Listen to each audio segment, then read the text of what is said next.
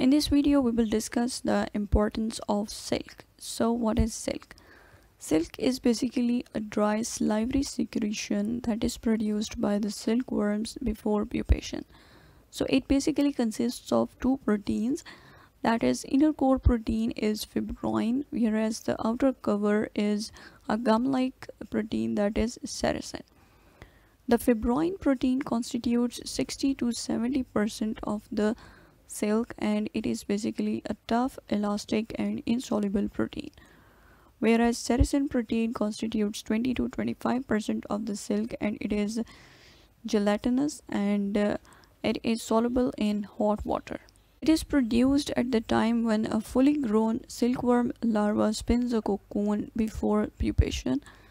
And silk is also known as the golden fiber of the golden queen of textile, and it is admired all over the world for its sleekness. It means smoothness and shine and lust.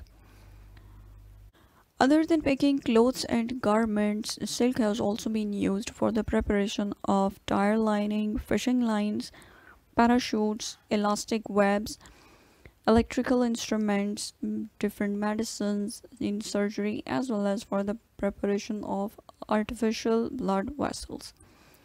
So the pupae of a silkworm moth are also used for making soaps and for oil extraction, and these oils contain vitamin E and K.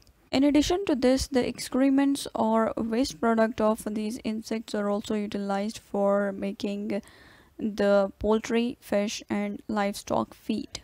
Silkworms have been introduced in the Texla locality of Punjab immediately after independence in 1947, and silkworm rearing is mainly concentrated around the irrigated forest plantations of Changamanga, Dapar, Chichawatni, Kamalia, Khanewal, Baghat, Kundia and Johorabad.